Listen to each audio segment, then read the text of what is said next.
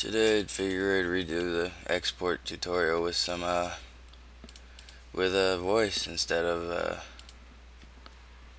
just the other thing, not other thing, instead of the notepad, because a lot of people didn't seem to like that, and I hope they like this better. So for your Blender version over here on the right monitor, I've got some pages open. I'll put the links to all those pages on there.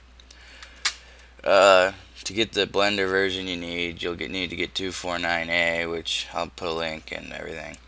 And to download 249A, you just download that, get the installer right there, download it. Shouldn't take more than a couple seconds.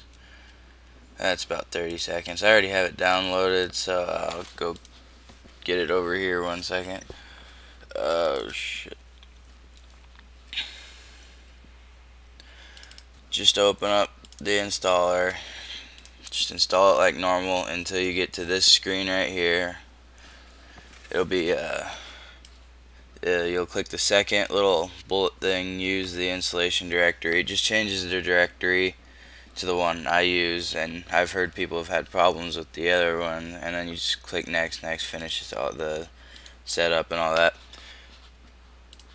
Then you'll need Python 2.62, 2.6.2. Then if you have a 62-bit computer, you download, 64-bit computer, you download this one right here.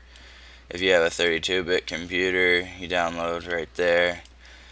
And just install that normally. There's no specific settings to install that one. Then you'll need to download these RoR plugins right here. This will be the mesh export right here. Just clicking that link will download it. And then for the importer, you gotta go into here. Then you gotta click RoR import.py, and then you have to click download right here, and it'll download it for you, keep and everything.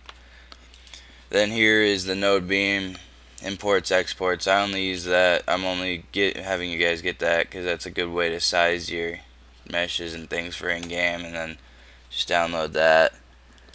You'll have to go here, computer, C, program files, Blender Foundation, Blender, scripts, and you just drop it all in there. Just open the zips and drag and drop it into there. You should need to extract it. It should just drag and drop since it's not another zip. Then you just drag and drop everything, including the 2 folders in this one. And then you should be good to go on imports, exports, and you should just be ready to open it up. When you open up Blender, I'll reopen Blender real quick so you see what it looks like when you open it. That little black box opens up. It'll come up with compiled with Python version 2.6.2, checking for installed Python, and it'll say got it. If it says you don't have it, you did something wrong installing Python, and I'll explain how to fix that in a different video if the problem arises. So you're just gonna open the fire truck I had open a minute ago, and it's pretty sized already, but to size it you just file import RoR importer, and that's just moving that up. That should be pretty easy to figure out. And you just go to the monster truck file, wherever you have it. You might have to extract it from a zip, but since I don't have it in a zip, I don't have to. And it should just import the little node beam thing, and you just size your meshes to this, and this is how wide and tall the truck is really in game. And you should have it should be pretty straightforward. And after you're done with that, you're pretty much done sizing wise. Just make sure you select every mesh, press Ctrl A, and then go to scale and rotation to object data, just to make sure it's scaled right. Just if you don't do that, you could export it sized right, and it might export 8 times the size, but that's just to make sure it's all right.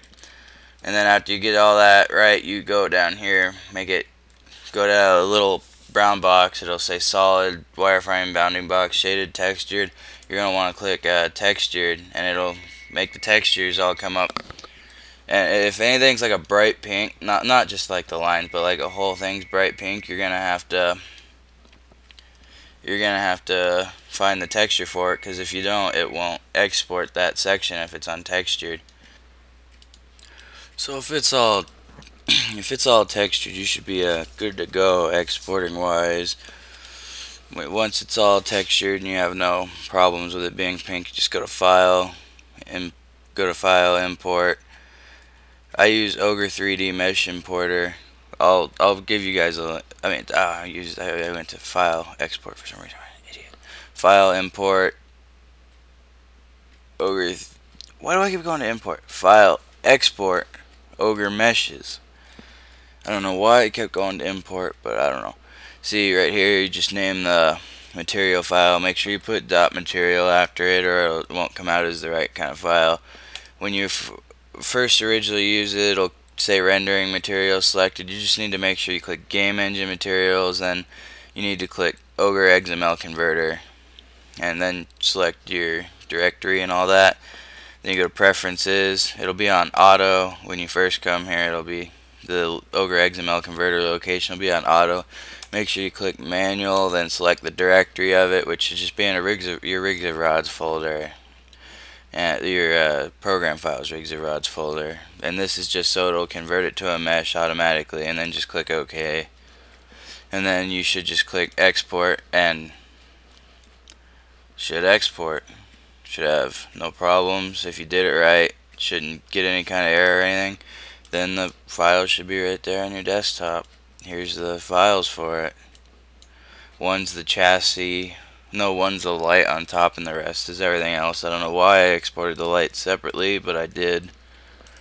And you should have no problems. You just gotta drop all the textures for it and the mesh and everything in the same as the truck file, and you should have no problems after that. And that's just pretty much how you export. Should be no difference to it. I don't think I forgot anything. Pretty sure that's it. Alright then.